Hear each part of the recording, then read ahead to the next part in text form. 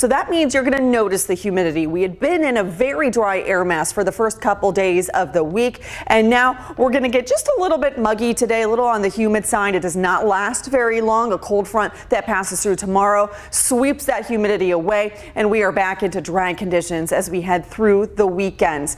If you have any neighborhood pools still open, temperatures are going to be warm today. This could be a good pool day for you with lots of sunshine. Temperatures by noon, mid-80s. Temperatures by the late afternoon in the upper 80s. A few locations is not out of the question. Could hit that 90-degree mark on the thermometer. And then on into the evening hours, we'll start to see those clouds building, but still pretty quiet. Upper 70s by 10 o'clock. Rain chances on the rise. A few spotty showers late in the day today, but it's really Friday that we've been targeting all week long to bring us the best chances of rain that we're going to see, but even then it's not a lot. So as we get into the evening, I say anytime after 8 o'clock, we'll have the chance for a few spotty showers. This is 11 o'clock this evening. Those chances continue on through the overnight. And by tomorrow morning, for that morning commute, this is 7 a.m., I think most locations are dry.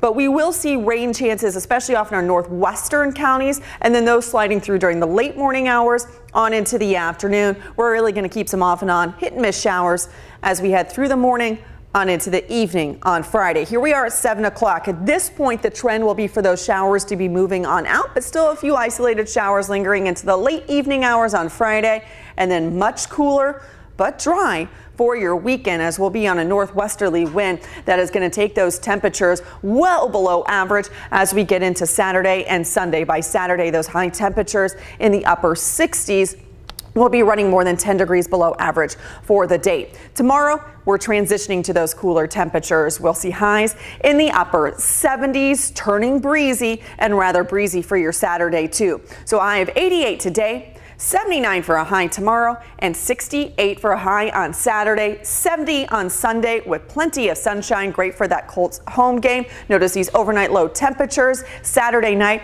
on into early next week. Drop down into the 40s, but a new gradual warm up will be back into the middle 80s by the middle of next week.